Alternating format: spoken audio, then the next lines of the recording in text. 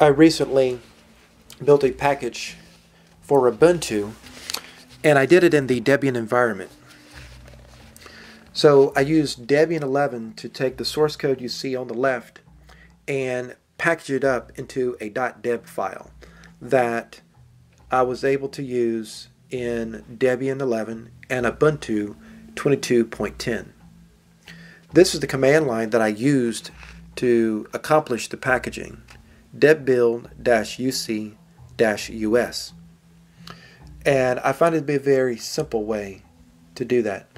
What I'm going to do here is walk through very quickly the different files we have when we're building a Debian/Ubuntu package. So this is a control file, and it basically describes the file. So what I'm showing here is a Red Hat Fedora spec file for building a package in Red Hat or Fedora, right? And what I'm showing here is how similar these files are. The concepts are very similar. It's as if they had a common ancestor. I wonder who that could be. But the standards version and the builds depend lines are very important in this file.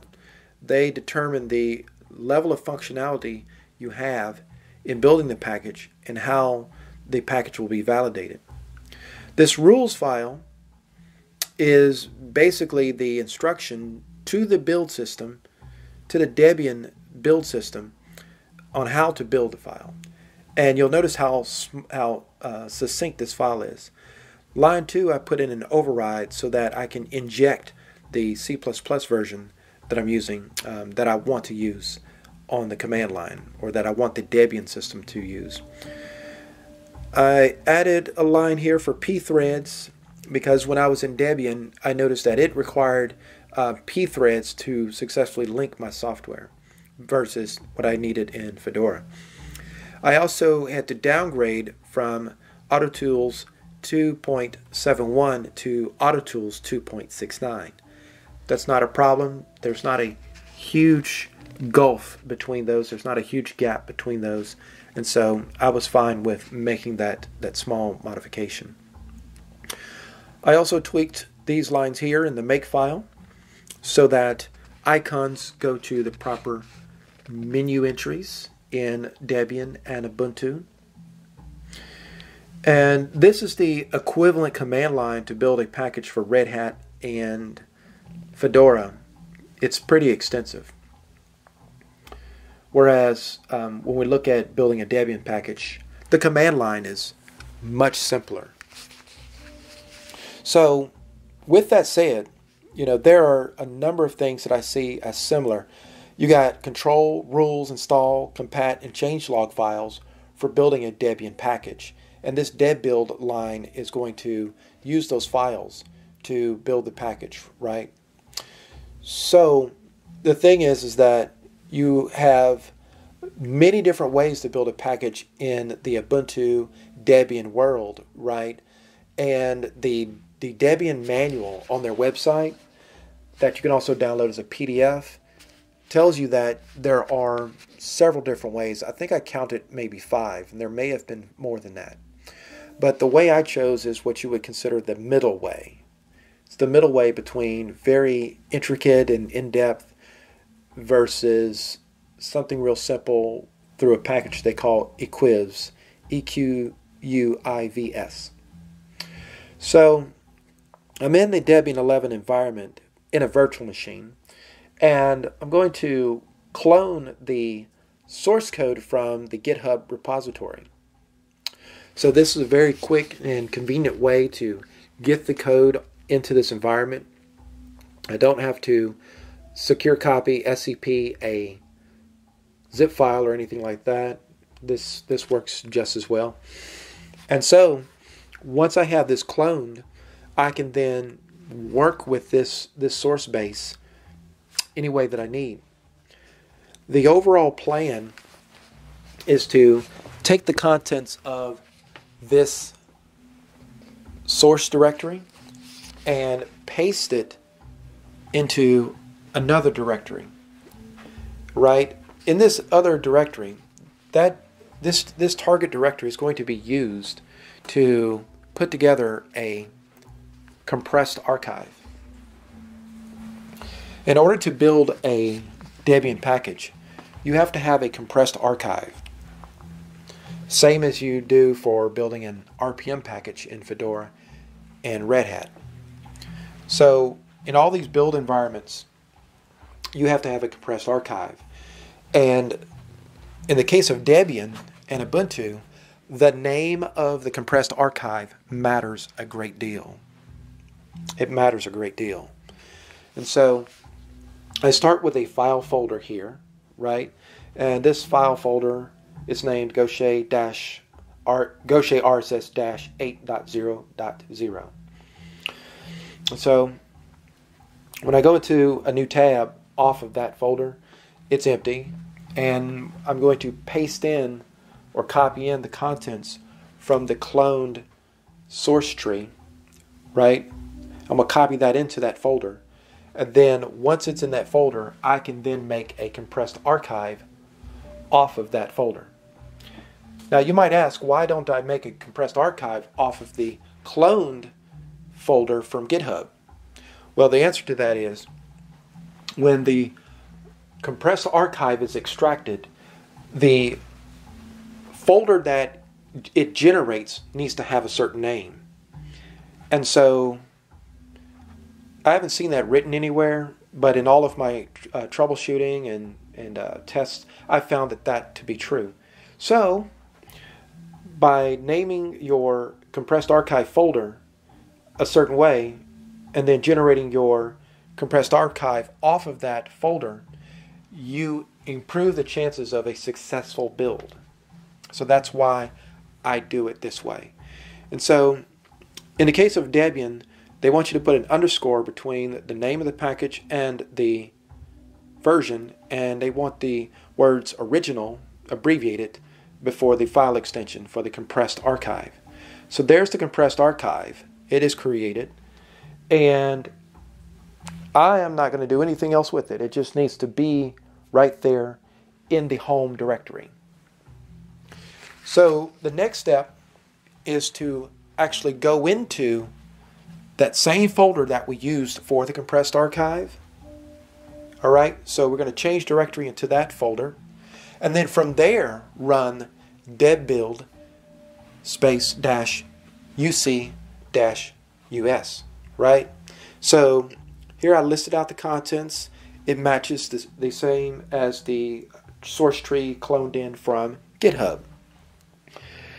So now that we're in here, we issue our build command, we run it, and what it's going to do is it's going to run configure, right, from Autotools, right? Autotools was used to develop the configure script that is used in this process, and then following that, the build is going to reference the rules file in order to generate in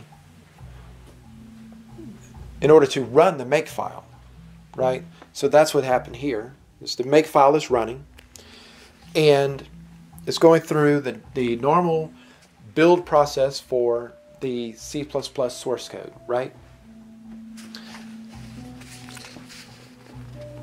One other addition is the install file. Now the install file helps determine where the executables and other pieces will go when the program is being installed, hence the name, I would suppose. But here we have a successful result in building the Debian package. So everything is looking good. Lynchian was ran, and no project is complete without a few warnings here or there. But so we have the package right here. Let's see. Let's click on it. You can, yeah. So you can see it there. So that's the deb file. That's the file that I'm going to copy back into the main environment, the Fedora environment, and then I'm going to use SSH through secure copy. I'm going to then copy that Debian file into an Ubuntu virtual machine instance. So that's the next step after this, because we want to test this and make sure it works. But we've accomplished a lot here in running the build script, and as you can see, I have the C++ version. That does not happen automatically. It does not happen automatically. So even though you've written your software code for C++ 17 or C++ 20 or C++, whatever it's going to be, right? Whatever the defaults in the build environment is set to is what the build environment is going to use. And in Debian 11, the default is not C++ 17, right? So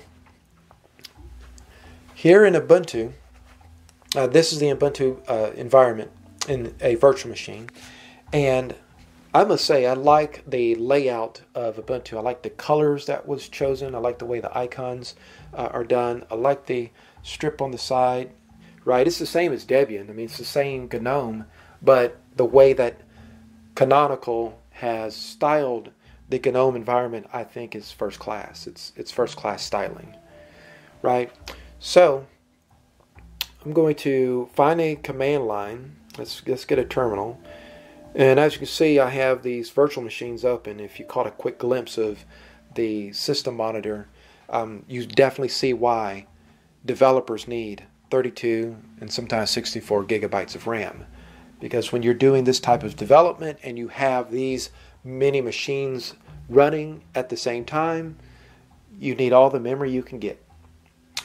So this is my terminal, and I'm going to use Secure Copy, abbreviated SCP. There's a program called SCP, and it's going to allow me to get the file from the virtual machine onto my main environment, the host environment, and then I can also use Secure Copy to push that same file to a different virtual machine from the host environment to another host machine.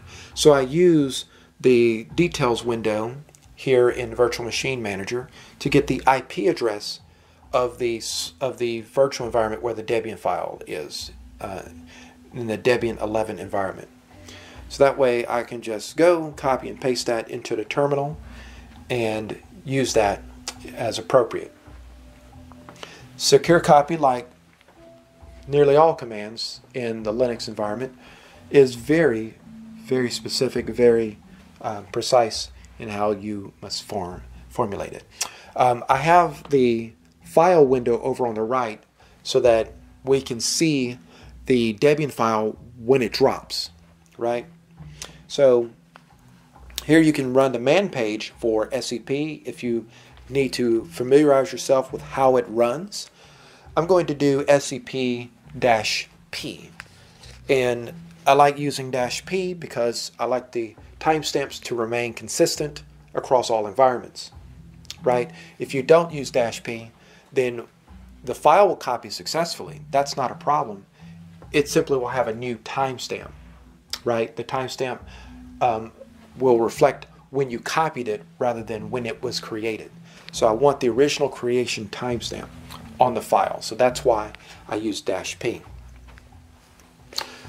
A lot of people like to use -R as well. I'm not that bold, right? You use -R on purpose, right? When you need to recursively download or upload files, right? And I am interested in one particular file, but because I'm using file globbing and wildcards, then I want to make sure that I don't use -R, right? So I basically specified my command line away where it's somewhat convenient, and I got one extra file, which is fine. It's the debug file, debug symbols for software developers who are working with packages, and so that's fine. Now let's push that file to the Ubuntu environment, right? So I don't have anything in the Ubuntu environment yet, but I definitely need the IP address so I can know where to send the file to over the network. and clicking that refresh button next to the IP address was totally unnecessary. I just like pressing the refresh button. But anyway, who doesn't like pressing the refresh button? We always want the latest of everything, even when there's no latest to actually obtain. So, and I like to flip it back to the console view, just because, I just want to make sure I can see the console view at any given moment. So here we're going to do SCP in reverse. Rather than going from a remote to a local destination, we're going to go from a local destination to a remote destination. And here we can use tab completion to fill out the file name, so we can make sure to only copy one file this time, right? So that's great. And we're going to copy it into the home directory of the specified user on the remote environment. In this case, the virtual environment containing the Ubuntu 22.10 operating system. So once we are there, we see that the file is in place. This is the file that we will use to install the C++ program in Ubuntu. And so it's pretty simple. We're just going to use apt, and we're going to do sudo apt, and then a reference to the home directory, and then the file name, and that will get us where we need to be. So let's see if we can accomplish that. So you got to make sure you spell install correctly, right? So there it is, sudo apt install, then the actual Debian file. Now, I could have just double clicked on the file over in the file window, and it would have just opened up the software install center and allowed me to install the program that way. So we can do this in an entirely visual way if we wanted to. But for those that are building packages, it's useful to know how to do it in the command line, right? So let's see if we can find the program icon, and there it is. And that's going to bring us towards the end of this video, which is 17 minutes, but it took me approximately 20 to almost 30 hours to actually put all of this together. So you're getting the cliff notes today. There may be another video after this that goes into a little bit more in depth, where I reveal all the intricacies of what I went through.